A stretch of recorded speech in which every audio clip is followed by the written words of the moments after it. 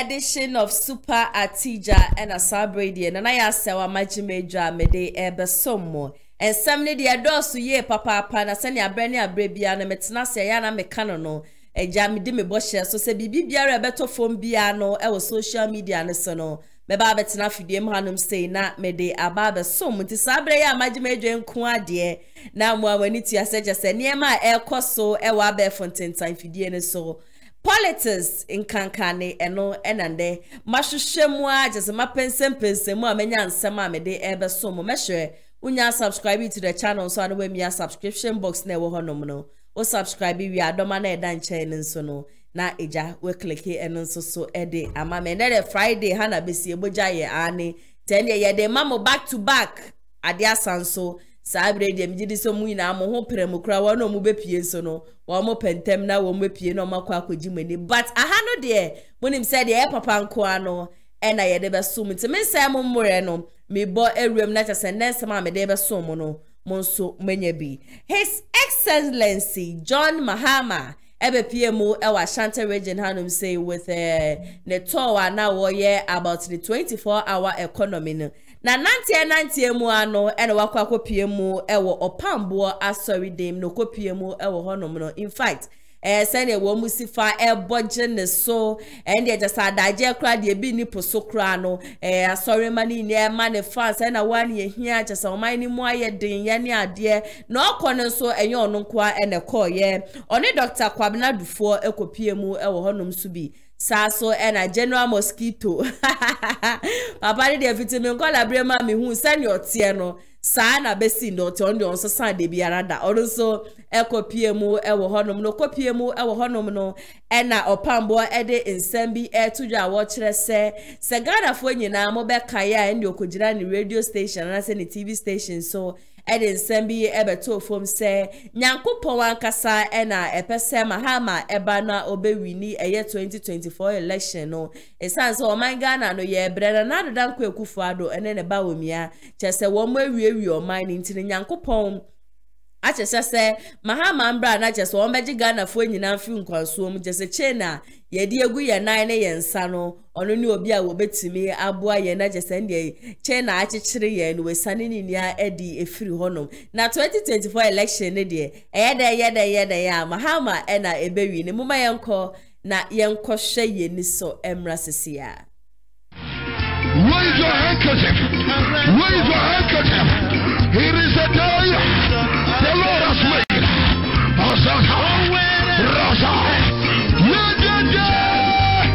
People of men are welcome.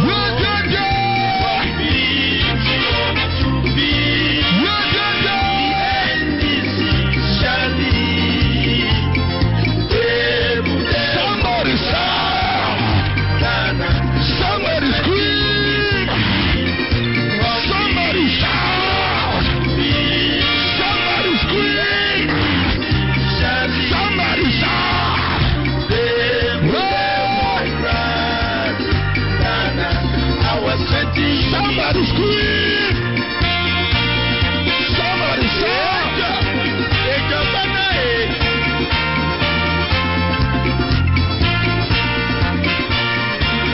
Shout!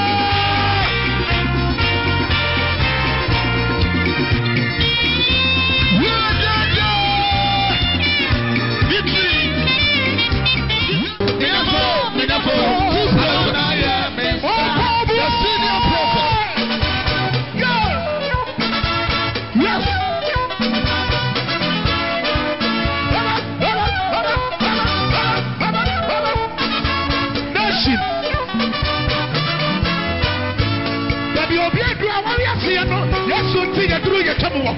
You'll be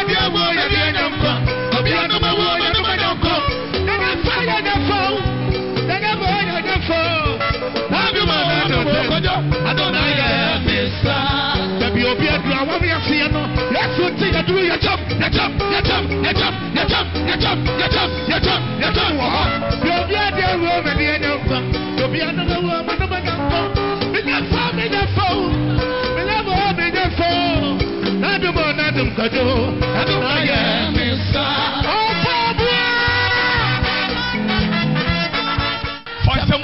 Fansamosia. You are a doing yes, everyone is up. Nana Kwasi, everyone is up. Praise the Lord. Yo, ya papa, ya dasi. Mate. Se ahokeka udia shiaye. Ya. Ama yenya mahana de tete fa ho. Na abushafo a omuda e party ya no origin mu. Adansie a omudi fa ho no. Ya. Ya ni aso ye de ni aba behu. Na yanya gidie bi se de waka no. Ebeba. Yes, di mabama wie. Na we de ya ba ya. Ye ni muse nyame ayi John Dramani Mahama so on social media konwa no. Na ono kwanti mi mfa na dwene ni akonwa. Eno krai. Eno nti ya tu bosome mienu asi ho se obo apro ewo Ghana ha ba bia ohia opinion leaders no ohia trade associations obia djuma bia obia ye bia yasem kakra ye de to omo anim ne se yenim se de mutimu no mompe yenim so se mo si gina se President Mahama onsan metra konwa no so enti ye mfa ya dwe nka se ye ba ye be ye sei ye de epo beba Kumasi na mo ye bisamo de be na otimu a wompe na emfia na no eda ya nimu yi ensesan eben ena ususu se aban betra konwa no so a ode ba wa brabo mu a ebeboa na ho aton nti sa question no a na edinam ye koye papa no masofo ho ye koye nananum a ehemfo a omo hwe oman so ho ye ko akuafo ho ye ko wo mo etwi trogo ho ye ko okada fo ho obi bia emfa ho adwuma wo ye efise ye nyina na ye te oman no obi a so vote baako eno nti ye kwa na ye bisa na fe de wo mo beka na ya twere ye na mo wo beko ba bibia e bia de akuani beka no Ashanti region ha no beko akoduru na Vromgo na akuani ho no no so asisudua wo beko wa na akuani ho no asisudua e ba sa pa na wo twere wo nhihia a utumi hunu se akuafo e wo Ghana sei ene wo mo hawo na sei ne ya wo mo ho beto wo mo sa ene de nam a ya ba be pie ha Amen. ya ba be pie Kumasi de a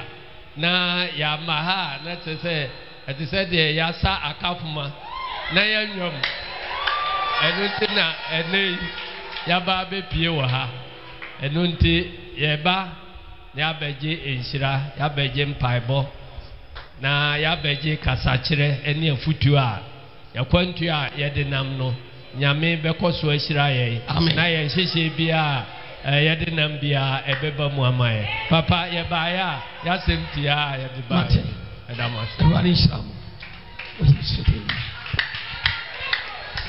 Ya de papanshia Yewra John Dramani Mahama President incoming Jesus President. Yes, God. Yes, God. Boko munyini tata. Yes, God. Munyini tata. Munyini tata mfanimra. Na unyami tumi nyajuma. Munyini tata. Mfanimra. Na afi omekasa kakra. Jesus. Yedede kasia. Yedede kasia. Yamini pa Nedika Yedase. Say maybe ye buy na yayen shishe se anka ye bebe fie na ye no wabe bon kom kakra na ya jimpai bon. Enso sada no enyoma bobo so oti kokko so ye nana otun sa frese e wo se mi hu na ansa na mafi Kumasi nti ama sa nhihye a yehye no ntimi ndi so And so me catch us say akwenye bia menye bia a me dan besen si Kumasi asase isu de na baby ameba no ene wa sorry first.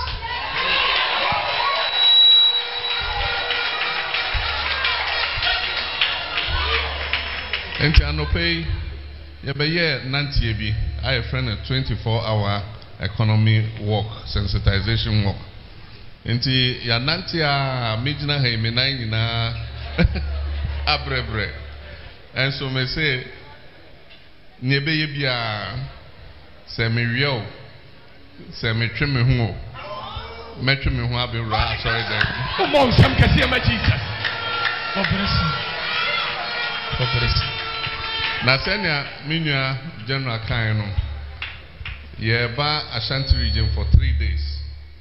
Ya nante bono ho nyina bono mam na ya ba western region Takra the Cape Coast ho nyina ya ko Volta region. Ene ya sha se ene Ashanti region. Ya betra ha damien sa na ye ne enkrofo edin kitan ho senia general chire senia be ya Senyame adom na oditumi hyen san Bible kire say we a leader we a slave akwa ema onkrofo e kire say oba say o besom onkrofo na say o besom oman na wo say wo hu nia amanfo no epe eda omakoma so a say tumi no be hyen san obeya ma omo.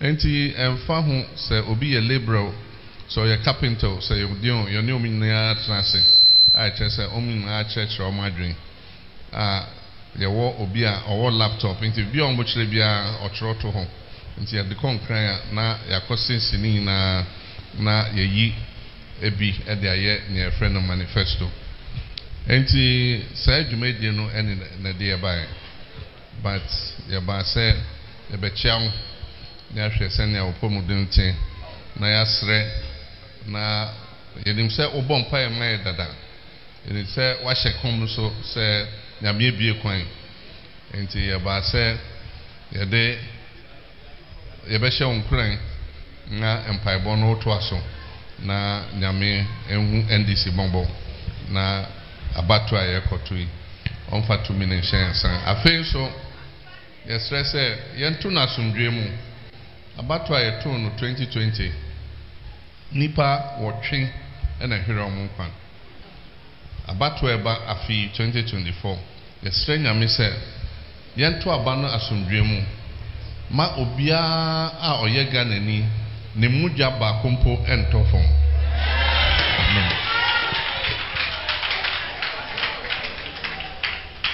Na yenimse Ghana wa hutrem. A person of Pai Bonso extra election no. Send a bear, send Yamidi 2 minutes and son. Yentimi Jumano. Na a hotre a chichre Ghana for no. Yen you free almost so. Na Obia Asom Andreno. And also ye extra, yes, Yedim send this year, or member name Ma, on Betimia Jumano. And so ye answer Yamin so den and sa abeto Yamino so. Na Ede Nentuma pay friend. Madam I say. But to yentia bibi kakra. Any Ramama na ye campaign man ho. But when Yami na ye ni so wan sam na biem. Jesus. When Yami ana ye papa is wan sam na magic Ghana. Oh yes. Every awochira amna yadam. Amna donko awochira amna yadam. Jesus. Esu amna yadam. Yes. Kwadana amna yadam. Arwane so wan sam ye mfrim. God bless you. Me kasa enya dia misro gabi. Ebise misra anka de Awurade ka kire me sa me kan so ma Ghana no man ni say wo de akonya ni sa me Awura mama ne kam ka kire me yire e wo dem. That's right. Because jina Bantama Prophet 1 TV. Yes. New Maquinet 1.5 order me kasa he. Yes. Ebise na wo nyame na asoma me. Ewi ase to me bia ntimi na ne ani. Jesus. Enti enuanom NDC for de wo nyame ka bia ntimi nsisa. Amen. Eti yemfa koma pani yewura mama chi. Incoming president Obano no. Amen. Eti mo obi mfa kire nkwaje sika bia ya to abana na ya to control room ho mo better police station ya de no obi amene ni na ekwaji aduane bi ani na nkwada abra wontimi hu de yakoso obi nkwaji obi aduane ni yes God fa kom ni ani pre na yempa enkurimdie awo nyame pese ba ne emra fa kom ni ani aden na aban ni ntimi nsesa mutedi ayekan na onyankopon asem o kan emra na ukwaji sikaw wan kwaji sikaw opa ye de obeye me awade na me so ahye nkom ni be bia ntimi nsesa Jesus national prophet mesre yewura John Mama sa won fa wanyame enye ni bibia ba bia obekasa bi o ma awurade din ebe se okon ni awurade kon yes na so de awurade aye on pai bo aye obi bia na udwane to awurade yie a bibia ntimi nsesa amen. Numbers 23:19 was so nyame ni onipa no wodi atro ana wonipa ba no no woni de obeka semiro no nyo ana obeka sa no mani ntim was nhira na wanya wo hirawo na ono awurade ade aka no wo bi ntimi na ne ani Oh yes. yamo isema Jesus Voice. sa na beka ho obi ntimi na ne ani akonwa no onyame so wasade amane biem Amen. Sene na Mr. Sapon Ekano 2016 Edward Farm Social Call MPP for no ma omo invite us for no ma me omo ma bi omo invite me bi na abro omo yes omo ba ha no Edward Farm Social Call say 26 omo na eba power Yes. na mpansa no na eba mu Correct. me man 8 years ni ba yeru na do 8 years bigina TV so nyina kan so betwa ni 8 years Correct. but we wie Correct. obi antimi ma Yes. na me da won na awurade me pompa ye awurade bie mani wo se san ko ka kira wo man ni se me awurade a me kasa ma sa kasa bie Jesus. se 2024 ye wura mama na wo san de akonwa ne ma no Jesus. Yes God. ti mi story an opa ko TV so an opa me ni me mai mienu Yes sir. ko preach den kan de awurade suma me ni kira o my Ghana na nya de a betimi asesa Jesus. wo honhom o honam o oduyefo bia timi na ne ani Amen. ye onyame aka na waka Yes God. menye odinfo a me bo metim na me hya nkom David. onyame frɛ me acha ma ye nyam dwuma na che over 40 years Yes. ana madi sɔfo aye onyame difo akura onyame tumi monsamfo ne abaifo ntim yimfiri mi nsɛm meti onyame voice ne direct na maka kyerɛ nipa Jesus. enti de onyame na me so kan no 2016 ba MPP ba power no sa onyame na na asa kasa biem Yes. sɛ 2024 yewura mama ne baby ni abade ya beto 2024 Jesus. Yes God. o Jesus Christ Nazareth mu tumi mo Amen. onyame ya yawie Amen. to obi amfa komapa enta kyire amane nya wanoka ne mo mane nya komapa pa Yes. akoma papa Yes. fata ne chi na wonyame de na bedu awie Amen. edan we obi nwura mu mfa nkuguo nko David. obi owura bia de onyame nkunimdie ene fi akọ Amen. eno nti yewura tontama ni mama ya mu akwa aba ogana konwa kwese no so biem Amen. wogidie kwanso ya do tra konwa no so Amen. onyame tomi mo ya mu akwa aba Atambor inna amanina kielo. Mahama. Let's ship you down Mahama. Brother, beg you to my name. Mahama. Mahama. Mahami. Mahama. Suku Adai. Gana beg you. Zaputuru.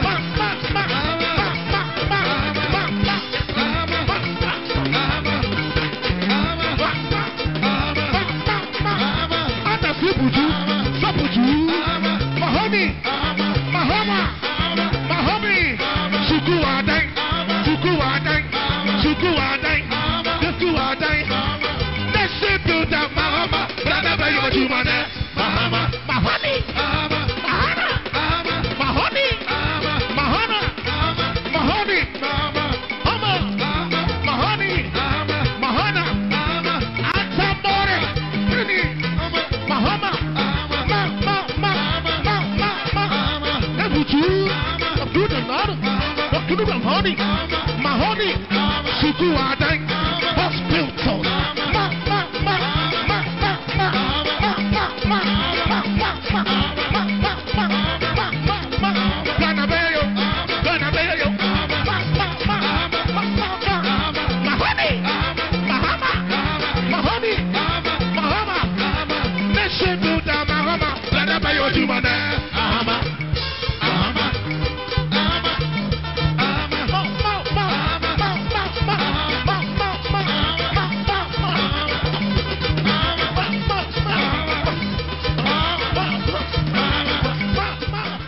dear ebi choguye papa yeah radiskabedo na just a video no area ko sheba na ni tutie Mahama no munsema chese na proba just oguso awobo e wa Ashanti region hanum say no o hwe ni me de wa ba fam carpenters mo betumi aba na mo ne na kasa mason fo mo betumi ne na ba na mo ne na be kasa na ndi mo ha ne amane just da mo anim nyina no o obi just odi na chinte ndi odu ha na nipa na twro mo kawe ya no wa twa na eja or they are quite prepare the manifesto. But one of the problems I have is whenever they want to be in position, wherever they want power now, they come very down, one more back to yenye level. But the moment they will win the seat, Ghana for me, sebi more crowd women so that ben that Mahama is someone I was never so pay. We all saw whatever that happened. Ne time our buy yeah doom so cry the night just say yen kind of obepu adwuma bedru fiana just 6 no na ye doom na ye tumi doom ni 2 days 3 days nya there. Aside that na me nkasa bia wo ba position wa ma meye bibia whatever that he was supposed to do no si nipa be ye bi so am ni ni oba ye no bo no homoden di obetumi aye no tumi be ye. But I've seen a lot of pastors saying say Bawumia kopie ma oma sorry am say Bawumia na be we need 2024 election. Mahama kopie sorry bi mu ayes Mahama na be we need 2024 election. Alan Kojo chairman kopie mu be bia say Alan Kojo chairman na be we need 2024 election. Nti misre bi so nyame na yesom no nyame no omo ye dodo osan. Eye nyame ba ku ya na say nyame ne wo mu ahodro a chese nyankopon fufu Mahama nyame ba os Mahama na be wini ba omi nyame ba omi nyame se ba omi na be wini ye be sra sofofo no. If this is coming from God we embrace it, but munsu a chese munie ni munsu a nyankopon ka hwe nkire mo na chese ndie mudi mofu ne nam no mo relax mfa ma ye nkra. Opambour the also 2016 Oshenkom say na nado danko ekufuado na ebe wini and another danko ekufuado beko 8 years and I just say abim. But I also feel we live in a country where if it is not NPP then it is NDC. It's NPP abaya just one my baba disappointed. Definitely minumi enukra nim say there is no way say NPP amanyo ko beti me e break the 8. Definitely Mahama and ebe win. Unless say the other two political parties as say one match omuteye Alan Kojo chairman party no and Abrante or the Jatabe PM or Kwame Bedi Akon ono so ne party. But for now ne de yentante Alan nka Alan I very relax see a few mu ina no yente Alan nka yente se wabeka bibi said then anka NPP sabe ye ja to ho no ma say dere gidigidi na nka wa trinity no ono so e che de Mahama ye na nka wo so ye bi oh but who knows ebi ana wo China Mahama wie ne de Mahama wie ne de a na ono so edeni de no agina mu gidigidi. But as Mahama said 2024 election ne de send 2020 nipa nsia e free mu amre bi ko obeka ase nkofo nsia chese wo mu free mu no kra no na nado danko ekufu ado te ho no me prese ono Mahama no beba be congratulate no as to now no na nado danko ekufu ado nipa nsia na wo mu free mu no onkoma ebusua ne ya nkokoka bibia enfanche but they were all fighting for NPP party. See, 2024 election the ye na ye de ano betum ye besere se ye be mana koboko ede amaye ni kwan se mujahwiegu bia eba. One thing we all should know say ukoku na me party na ukoku gidigidi na party beba ni ade na se bi ufri ma NPP party will keep on being NPP party, NDC party will keep on being NDC party. Even if you get hurt during that time in the corner, one more win election, there nobody is going to give you 10% and I said 20%. Say Jena feye bibio. Inte ye that was a yama yenida or these politicians, whenever they want power, whenever they want to be in position, they will come down to our level, they will come and lie to us, they will come and pretend as if they are the most innocent people ever. But the moment they win the election, say okay, they don't care whatever that will happen to us. Mahama kroya kra maybe a chemu or bekeka can say me and then some fata. Nana dan kweku fadu there for years. Wababa ntiaba bekeka. Nana the crowd or see say jume ni honu men yonona. Mahama or see a jume ni honu men yon nye magician or beko pay juma.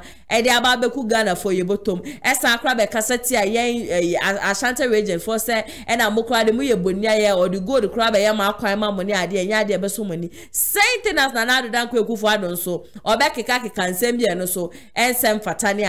So it is up to us. One kasa wotina sidi na wo share nipa wa share obeboa no na wato abano ede amano enra video ayede be so mo mi hu comment section ase na obi sinti ye pese ye kire se ye to abane farmer NPP na we are not here to campaign for NPP, we are not here to campaign for NDC.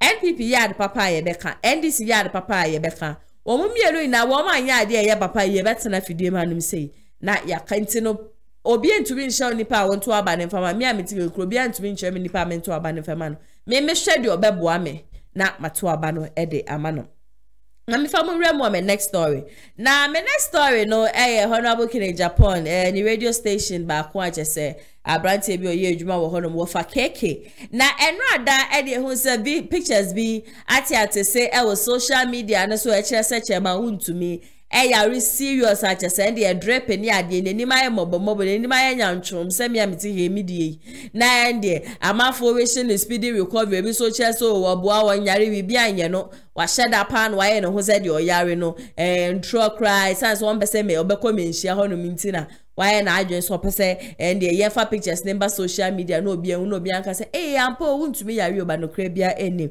na we ena wo fa keke bisa say into sa pictures no why the call hospital ho eno nya abre eno twa Wontumi picture no ena why so na dey beto social media one Wontumi obi a be kan say the security system very strong obi akeke bia ntumi enko hospital a Wontumi eda enko fa phone enko cha na picture am to social media it's definitely ono akasa ne nkro fo agese ono yo monam ena ne de wo mo ye ba ko no ka che ba ko so twa picture na de fe ko to social media no mu hu so yare na me yare no serious pana when of a keke HSA sadia we ya ekoso na wo se Wontumi ema ne ye lesson edemano sa kokoti na just obi ambo ne chem so no ane organi suban bia just so de ti Ashanti region hanum say no sadia we kakre ya afa na ni so onto nwum de afa na ni so me fa mabra bonto chacha biom oyin yesu wo chayo ane o ma no no enya na ndwom na just de afa na ni so no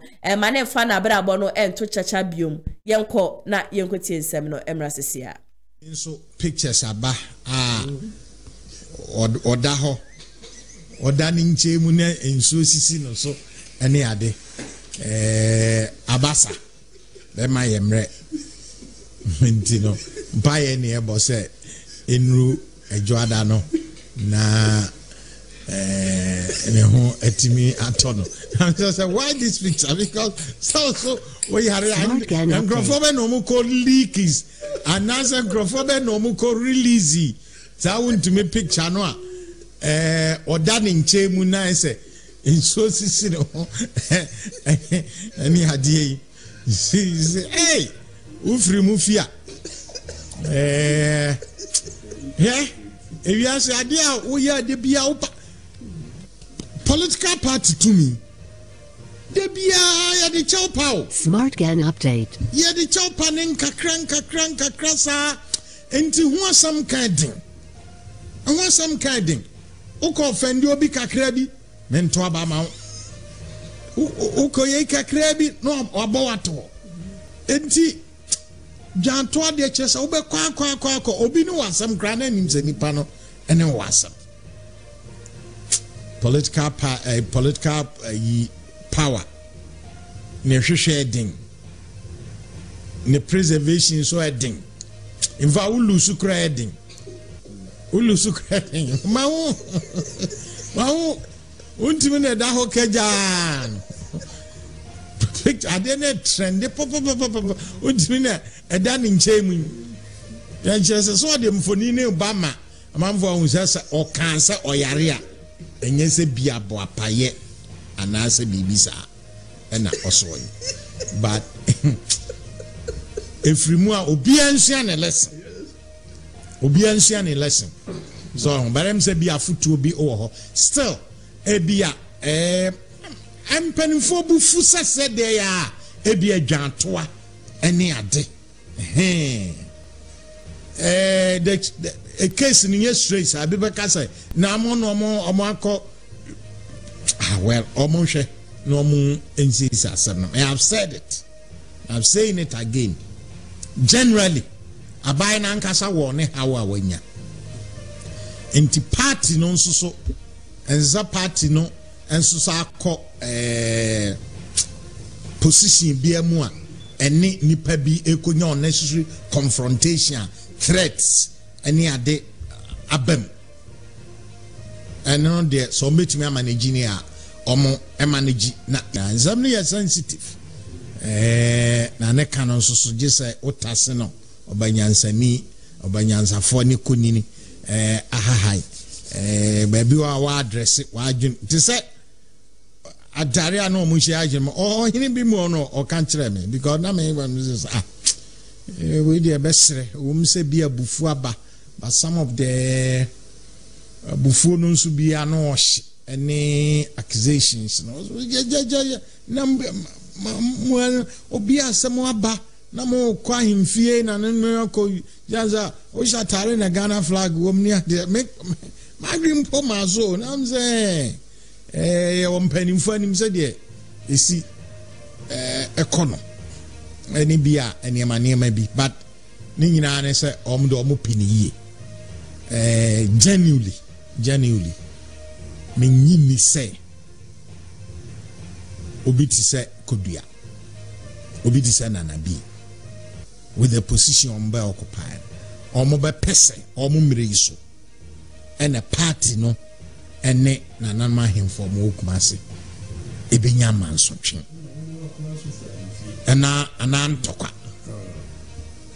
I don't think say that is their wish nti ejasem na bentra because me who hini bi so kra ne complain say last omo ba mampani ho no mo ametro no so mo co vice president ho ewo Jubilee House no mo fa ha yesima mo fa ha on fa ha on fa ha TMC ejasem na aba but e bia na so must know say Jubilee House there o ba ha you say bia ye protocol arrangement bi at the mount because no can say say omonso so mpeso omoba otumfo anaso ombedru manhia omo ewowa omo kire omo kwan ne ade but me say bi say a man education so many who say nyame anim nie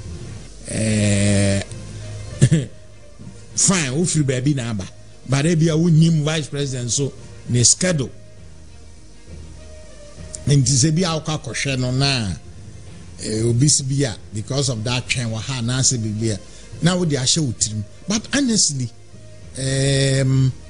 nipa bi nsu nya botresa odo obi a se de ye nyina anim no odo obi a so tia ona so kra na obe ye o se de esika no nti because o share reactions ni bia mo ye yi kakra this hey ada before hosa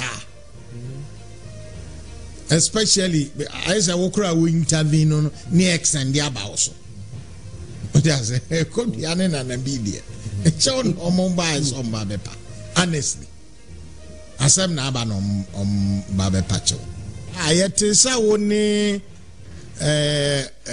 union and a bee any one penny samoka kushia nananma hemfo any ade moko na yanti kutame yanti jame esinse musa na ise Kumasi mframahye eguso a bossa more manage situation ni ye de of the less party for no be say be party in penifo one and am so party for him and conform the party MPP as a party ye oboma ya hemfo ye oboma ya hemamo ye oboma asori mpenifo eni mpenifo bia mo mem hanya sebi ye nyina obi enu a obro na namoso bibi wo ho na esi kanwasem ebe kanwasem ebe ko ede ni bia esi ede ma obi a ede mom I message say obi anya rishemu na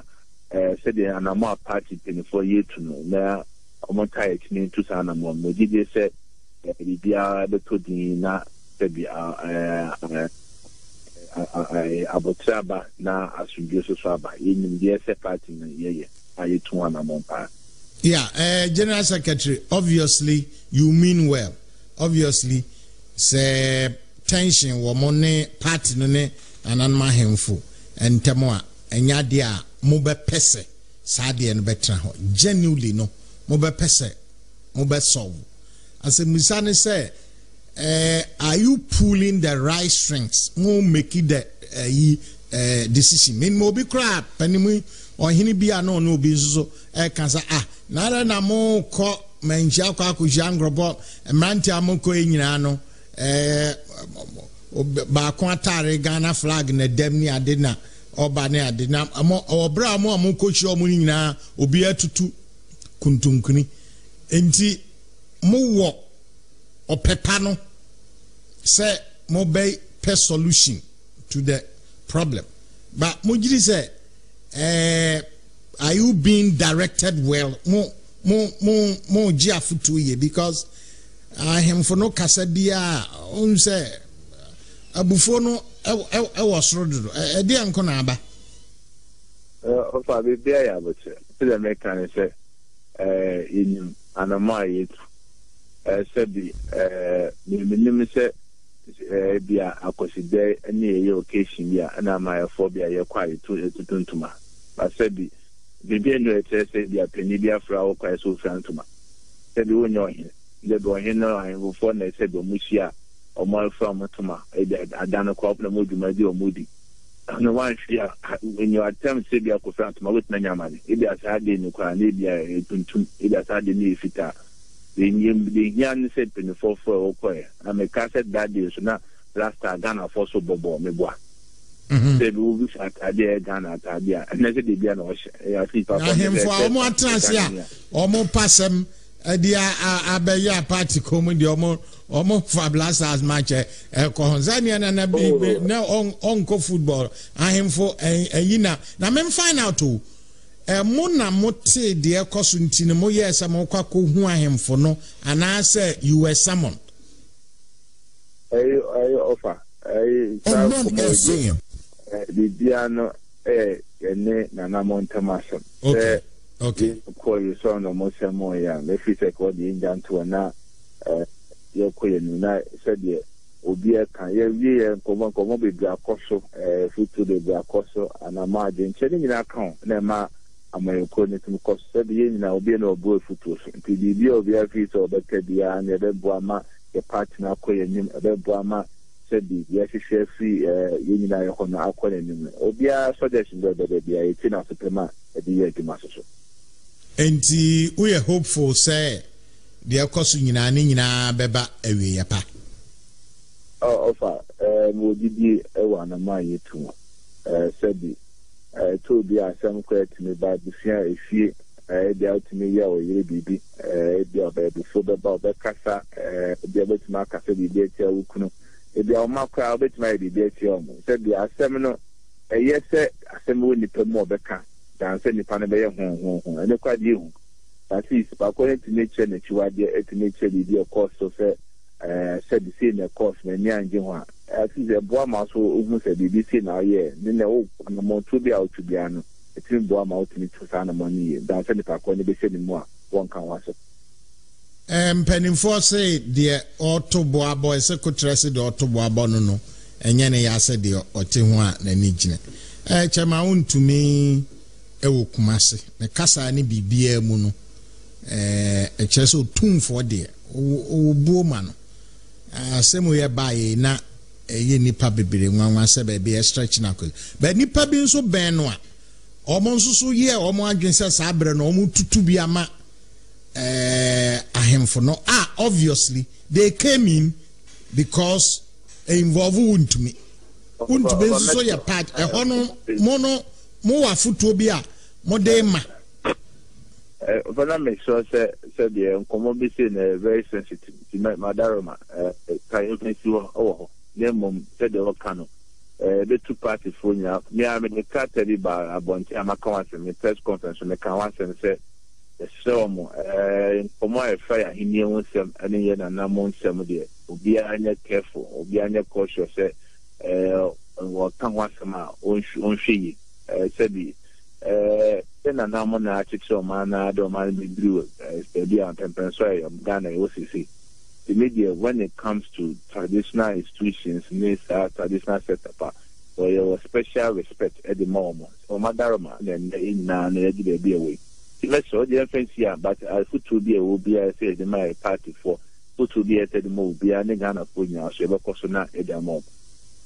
Oh yeah, what can say Nyamen count na asem no bibia ntimi mra eweya asumdwem esanse obviously se kososa enya de a mo mpomani baji Demsia ensem no na yakwa kotie abano anintino utie JFK no munsem na chese de lawyer Mawe Sampa chese oti social media no so ndi o grant interviews a wo kekakra ne de wo modwe ho kra na wo mo ntiase ma me famu nremu e me next story obetumi do agenche fine so much as me dey so mo na for comment section as soon as I bring a comment section as dey me dey chemo as many times as you want to betumi actual wagenche e dey afa ho no moton product bin so na pese e bo ho dey ro e dey ma dey numbers no 0550623377 and 0557036109 emu bia no wo frɛ ya ye bejebre na ye ne wo atwetwe enkomo after say JFK any mpenifo bi ekopie mu e wo menhia no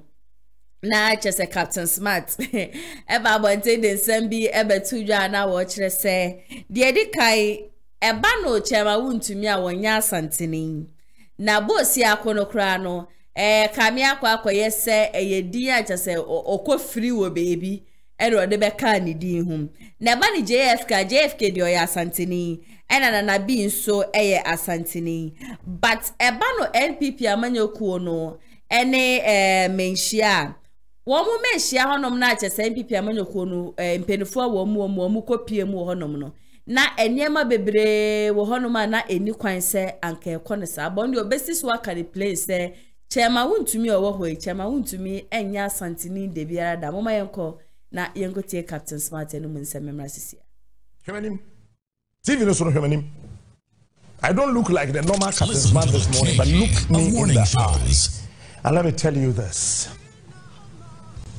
Wontumi nya asanteni entwibo si akoye borrowed name Ojai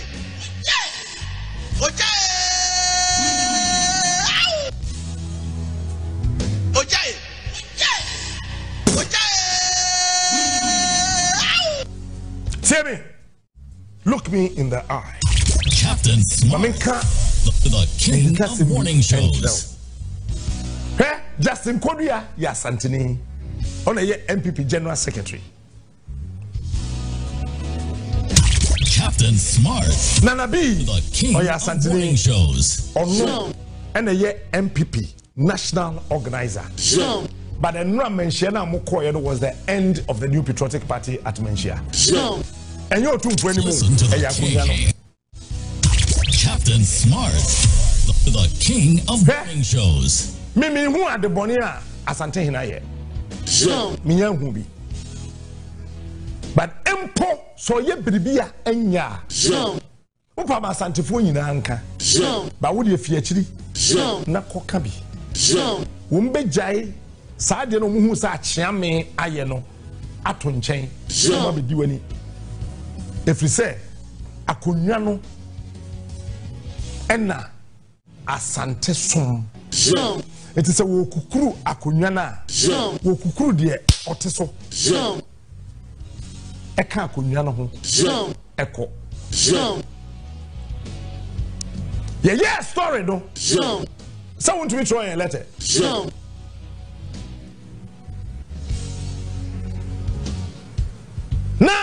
Captain Mr. Sandoff, I have video. The king of morning shows. Now, Mr. Bafo Bantama Hene, and him no Kohan Tema. Anka Kuma Bafem. Must say agrono. Hey, the gat didn't mean Shane Ashanti Abain. Na fantini ntimi nhyɛn dago mafoɔ abɛn kroboni ntimi nkwa yibomwe mu enkwasa agbaja nkyɛn anworo hene Captain Smart, Metway, king of morning I can be a good dancer. Yeah. Palogo belongs to the chiefs of this land. Enti ada so for Abraham lam te ba no ɔkyerɛ me. Me ko Pentecost na ye sa me bɔ me nsɛm sei. Na me bɔ na me ko. Na me nim sɛ na ye logo. Eti fantini ntimi nkyerɛ nkranfo sɛ de yɛ sa.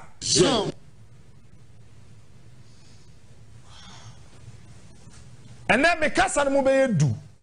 Ti di machi. Enti me katra wanu asa wontimi ye curse e ma MPP e wasante. Me kan na madin say me kasa by heart. Afi we no he kwasia aboa wajimi menka. Captain Smart, the king of morning shows. That was an excess of a strategy. Listen to the king of morning shows. Huh? Wontimi say we see the kingdom, our kingdom nim. But this guy is he thinking right? You build your kingdom in a kingdom. Why didn't you build your kingdom out of the kingdom so you can be the king yourself? Na afei no aka na me si ma himfie wie. Do tumfo kasa metimi aka bia kyere no. Hey! Awa kokoso hinanim. Edi kokoso no yen kokoso asem no. Wo na edi o. Asante be mo kokoso ahene no. Asem no. Wonum na edi. O se nra. Then she say. So wontimi yare da wusumpa. Yemfa ne nto kete so. Yemfa ne mra menhia.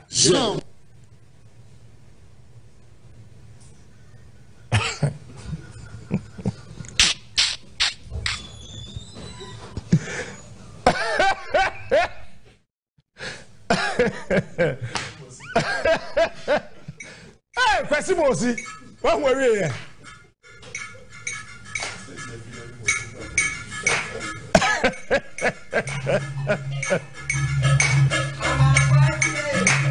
MPP mpanifo no wo so bia ye din adokofo will never go to Menshia to apologize on behalf of Wontumi kwesi mosi adokofo nye. Captain Smart, the king of morning shows. That's all the Kwame Mosi. Hey, I want to or the kwesi mosi. Che FF Antonum sempo wombekwa wombekwa nim kire som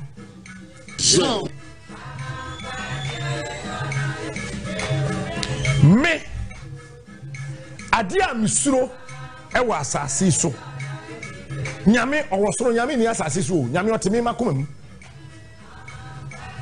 a misuro pa wa asase so e ye ni ote akonwa tuntum so misuro. Captain Smart, the king of morning shows. Me obi ote akonwa tuntum so gamanche mia me mankasim osaje fa manfadu ro wada o mamache ye nana mamisa mankasim ba hima papa bi ye Central region himfo Ashanti region Greater Accra, Eastern, Northern, Upper East, Upper West, Western, Volta. Na nana ma himfa wo Ghana hai na. Na me ni aso akwa bia Asante ko tum for say to ababi o. Wo wa ti akonwa tuntum so no. Misuro won. Captain Smart, the king of morning shows. Won ti ase da kro wo beti ase. Eh? And from Swabia Midi, Captain Smart now, who tie we cry there. And yes, I dear, just I be a walker be a much Wontumi on your trade chamber Wontumi, papa. It's as a bear my embre, bear my casa, neddy, and I know I call in the car, who send a picture, scratch, I say, echego social media na so say na ho mfa na wo hwe se ne nenima ye na ho chema Wontumi ache se Kumasi ye ne de obi ono ankasa wa the kingdom pa na sabre de the kingdom ne munzanzam na dade abutu aje so ono ankasa no munsem shode masa no Captain Smart say chema Wontumi o nya Ashanti ni di ne kra no ko free o ko highway baby di enjai say ye kasa chema Wontumi Ashanti na chema Wontumi kwa na nya Ashanti ne ne lawyer so dan ye beka ede afano and the video we am ni boss so yes lawyer more sample wa ya igbeni no kwa na igbeni no enye gada hanum say igbeni bia baby onu do free no emu wa ye papa de ka mi akwa yese abefo agese wo mu oman ma wo mu mpese NPP amanyo ko ni be break the 8 no wo mo na agese wo mu yusu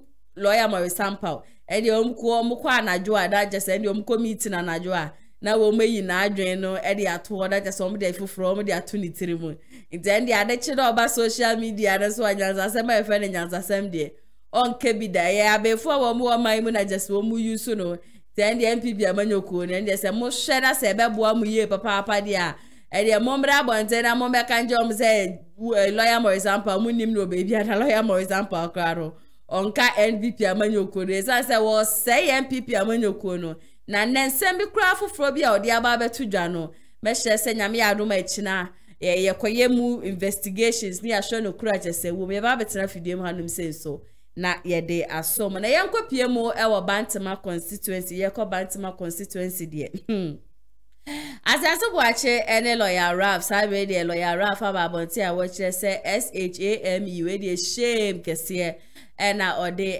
ma asenso boache na masenso boache ne nsem bia chese washa ase a wo keka no na ose asenso boache asha ase se o keka se ono lawyer Raf no epese wokunu as washa ase se wo chete ne ni ade enu nti amane mia ne security system no ono kra de ade ba ko onye de biara da o ye lawyer no ni memra so and there is no way se obe threaten obi kra se obepese obekuni nti sansema chese ne nam social media ne so anansema chese asenso boache keka ina no kra bia enim ena wenya ne ntie so se aseso gbache ai na adwen se ndie nyame ya adoma Saturday abato agese ba be koso no ndie wo de amanfo bi tena se na ndie wa pe breakfast ni ade bi de ama na ndie okopeka bi de besuo no wasese wo mi na ade egum na ndie wo makwa akodidi na ndie aseso gbache nto na adwen mu kra no esase JFK ajeso ye general secretary edema NPP amonyoko na babonti ababe kase eni kwan se sa camping bia ekoso nti ono de oni memra so pa de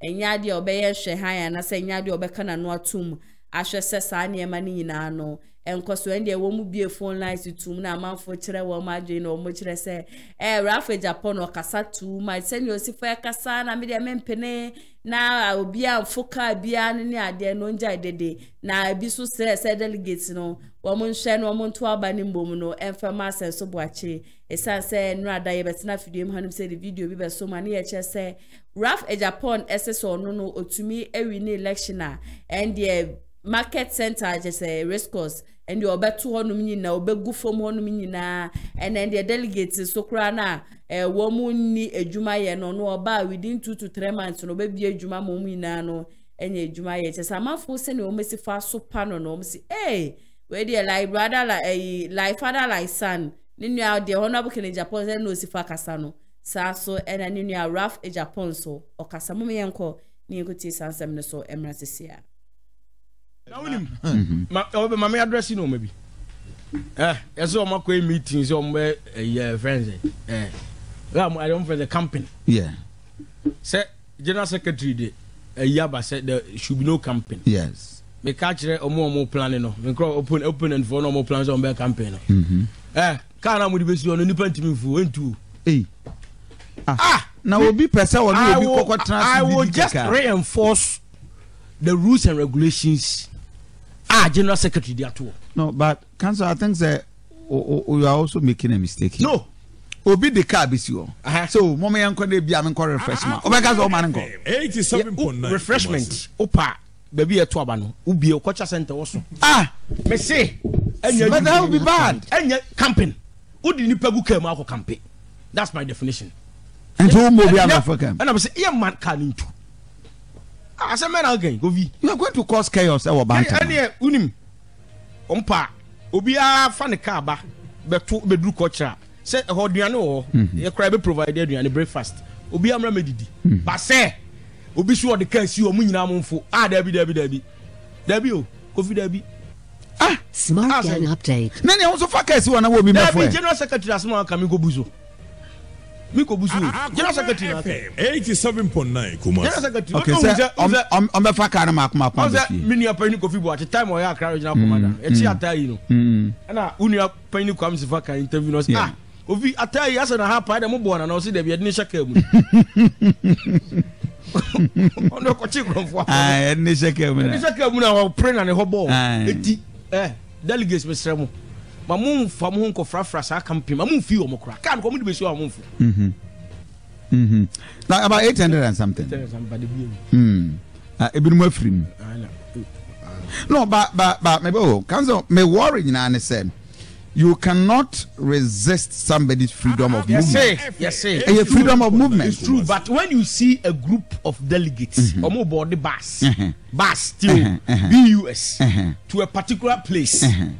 Mokwede Omoko akodidi. Ukodidi o hen. Inti a group was intimi mom kodidi all because of election. Omokodidi o. Yes me anya campaign. Now I am meeting no mate. And they said me on crowd me ya no e sad. O man crofo every recording me conversation. A whole minister. Me tin ho yawo. Me si wey. Abrade Ghana ya bonu low pa o. Say record conversation. Only obi team share them obi from meet you and I say no record it. No more dey about to platform. Na say akwa we. E wasasa. Low belt say a home minister o record obi conversation, private conversation. Na say one so na so obi record na we dey ma obobotie. It's assistant secretary for the constituency. I know the threat. So somebody also recorded. And he also records you. I know the threat. That's wrong. Obi record threat. It's now say we lower. We lower. Me no conversation. A personal conversation, not private. Rafael Kubaji case. Yes. We are here. O kase makabi now dey o tender enyi. But se me kwa kodi bone a. Yeah. Na me de kwa. That's an exception to the rule. Of course. Eti ono no de no need the exception to the rule. And say bia ho so. We dey say bia na ho so. You more careful say bia you will be threatening and making other me. Asanka me threaten ya. Ko de beto on by na say ka frame me. Now how do you know crazy bia on na obi mere? Oh minim. Oh de na me de Kofi. Obi ani three more this evening ya de minim. Oh David. I think you are going far. Because fine any say. Sir, you can't just look at somebody's say when I'm catch roll. Until I make catch say the three mu nya dia. And people around Bantama omo businessmen kwa build omo. It is a delegacy ndi na chiko sa ombe konkwa sumu another 4 years. But me dem ya show omo. Say Nyakopon e ka omakuma na say akide omo ye de ombe ya. Obi onye adwuma bia benya adwuma 87.9 Kumasi. Before December 7th. Bia benya adwuma ye. Trotto. Say omo anya adwuma anya omo mra ha sei. Omo mra kofitie me. Omo mra ha studio ha. No omo kan gumani mase. Delegates. Obi say Kofi as a rafu dwana num dodo. Oh, and adwen. And I say you see that's the Ghanaian mentality. We don't think beyond the box. Ghanaian mentality. We don't think beyond the box. Kofi, please, what the guy is saying is true because the ministry haven't done anything in a report. Okay, I don't know. At the crowd can was and or refer to know. I think there was a report. Okay, you see, na some no can say it's true. There's no issue or a report other areas, but so my man, we're wrapping up. Delegates are 18 now. Matty say the opponent. Ascension was also beefed his security. Have you threatened him in any way? Me. Na no nkonye minister go me family. So a minister me threaten. Na bi o me de we are na Kofi ma me chewa. Me de no. Yemfa no krentu ba bia no kreda na obi ante no wase. Yemfa no kreda na o me ne no hane so. Akuma FM. Obi threaten me ne no hane so. Kumasi. Eti say yesusu na edi agro. Oni penini akra na akra nka so abuna esi na wase me na okay akra o ma akra we abo me ne no ho aneso so chairman let's assume say be kra no ho den chairman but in terms of security has nothing to do with Kessie. It beefing security and taking signals of a threat because biya say wo can say obi ekofo car kra wo man bus okay bus I dom kwa kodidi and a campaign let's say in that code wo mom nkofo ne dey 7.9 because oko campaign. What's your fear in camping? Send your ban also you neutralize it. Debbie, unim the omwe. Omo de omo kwa. Say omo say na no ne audio biaba. O say odonya me ne nana ne anto ahwan when we obebodua. That's what they do. He's on record any audio. Ne audio bi me wi am mo send am. So no obi di nkomo no so ono odonya me ne papa ne anto o say de anto ahwan we obebodua. So that's what they do. They put fear in you. It's ade a umpen. Yes, ade a umpen. Uji saade no sa time na umpade no but the fear show mu and that is what you seek to prevent. That's what the party seeks to prevent, not me. Tina party ne say me enya campaign no because we say unya the good parliamentary materials na unya no eti bas o de abesi oni pamfo no ko vi enya adwuma eti say me region for tie me a ompo mo mfra Bantama kan kire mo say enya adwuma. So maybe that by 2 o'clock there no be a smooth west level. Say 2 near 12 we can we are me say me win or lose. I have given you that quotation when NDC said we've taken the attorney general. He said you took the general. You the still have your attorney. Anyway, last comment to the people of Bantama. Kumasi. And then I no pay. You make catch him one say. Mo won kwasumu. Na kwasumu no. Wait menya Independence Day. Independence Day no. Ebe 27 January. Me menda ebe. Ze mo pay Independence Day. Mo pese ba Bantama dictionary mo a. Mo nya madom na mo nyina mo mfiri nkwasum mu. Na ye fan hyehyɛ pa ento ho. E ma Bantama mabu no mo ni adwumaye. Omo kyese uhu omo areho. Ene mabunu especially omo ye delegates omo ni adwumaye. Ye mo with the private sector. A bank cannot do the loan. A bank is not enough. May I have the capacity to negotiate and talk to people. I'll meet me aboamo. I'm when you adwumaye. You be am free ban. I can do it. Mo moame na me so me moamo.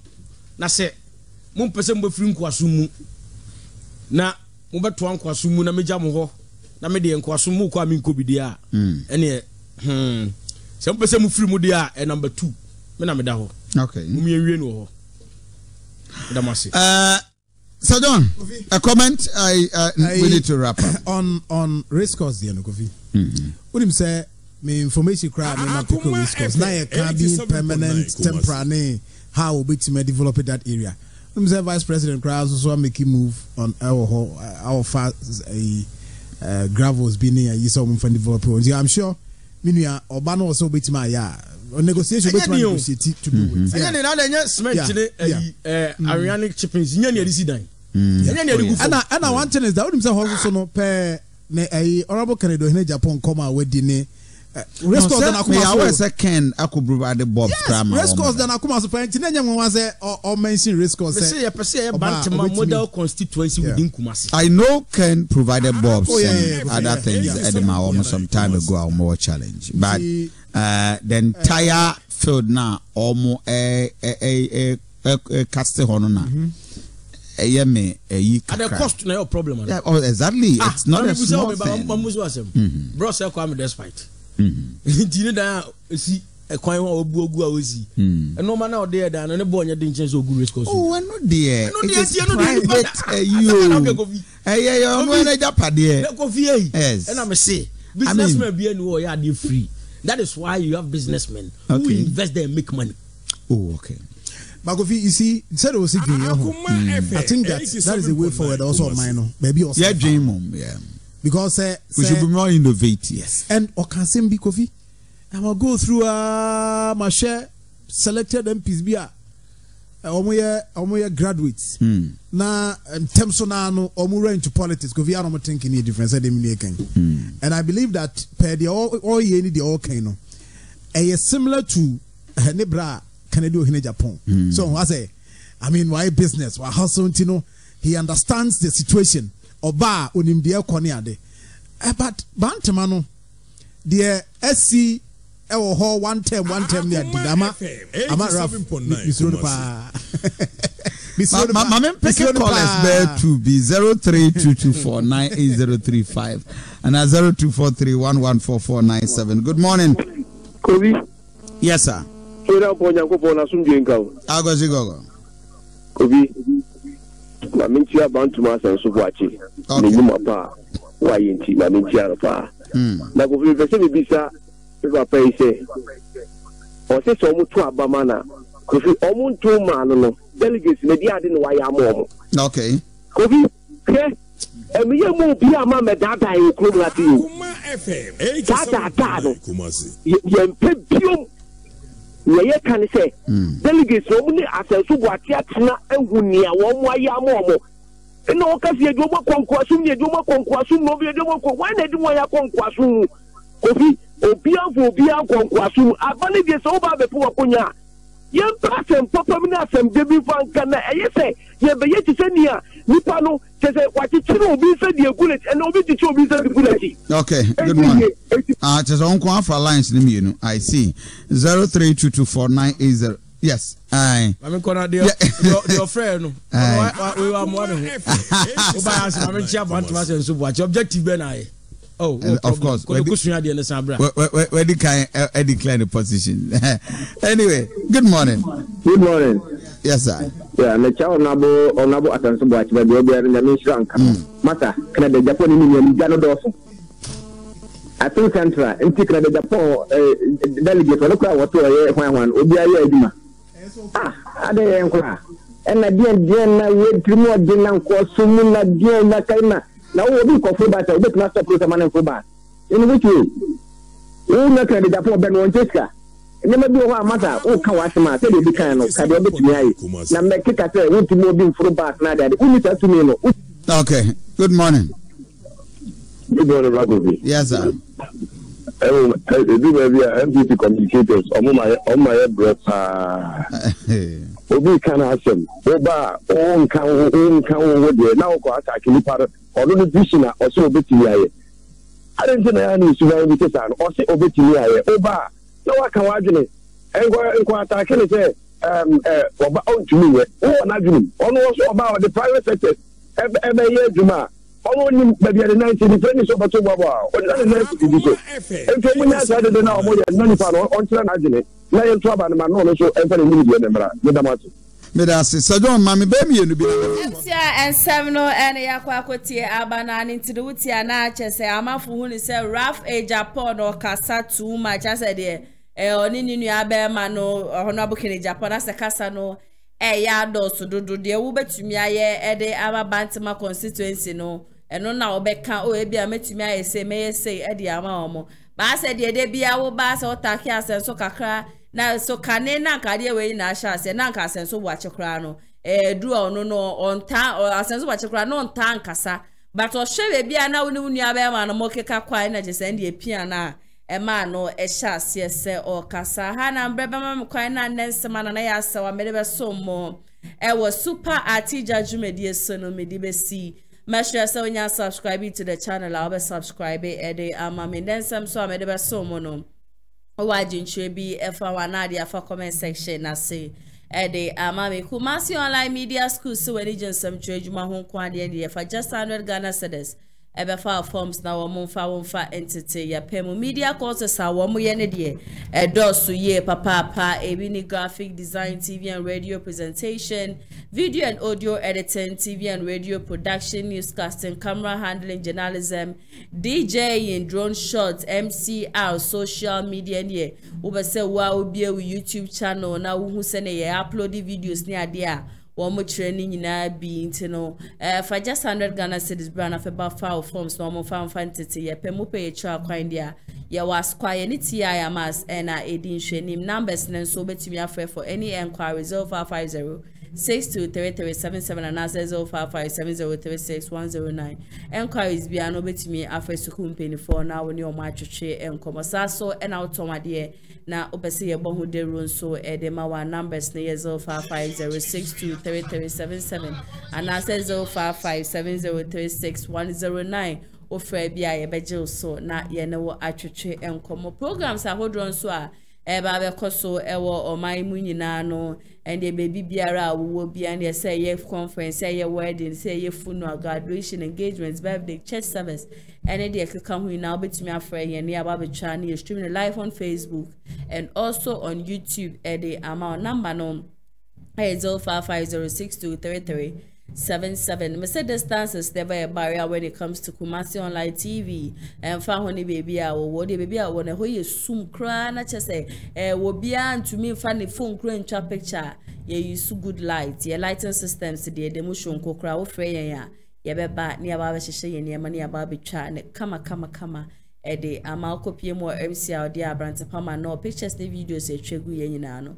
ne nsa no ejuma no sa so ena hana ATP ene bo mechido ma me betena afidiem hanum se den nsem ni na ebesom na se shonkonso ena me de ma executive producer Mr. Daniel yebo anyakopo ensure ne ye papa meso a metena edwama de nsem we nyina no ebesom me dia mete so ane na ya asawa me hwe se ye ko weekend die wo bia ebehwe ne hu ye mu a mo bepie ne ade nyina no aya na my careful ede amamu no nsuo ni obi nam na no nsuo na ojesi ho no ma mehwe okoba embenum no matter how you trust someone and we are na ye wono wo trust ni pa bebre a wan hwa you will die very early, so let's all be careful and then stay safe. Sebe ya nyame ya adoma Monday ye besanso edi ehia e wo super atija jumedie so makramo Amafwe Kumasi online TV production yaba ne de ne yaba ye de equipment ekukudam ana ye de aba se eye camera de enam wiem de nam fom de enam ensuom ni nyina ye wo bi e wo honom a TV production yabo a hu ye pa se wo ye dwumadie bi ete se wedding eye engagement and sorry ana schools se wo ye seminar bi na pese betwa ko all the social media networks no so e de amaw ye ni ntotonsa na fre eye Kumasi online TV production for na yamra na ye dwumadie ne Kama fe a ebo no eda from pa the production so the sound quality video quality ni nyina e wo soro wo pese wo hu ba bia wa ye wo Kumasi eyetia media opposite one ma ana se to nsa ne frɛ wa homa trufo so 0550623377 Kumasi online TV production ye demufua e wo Kumasi kodua mu.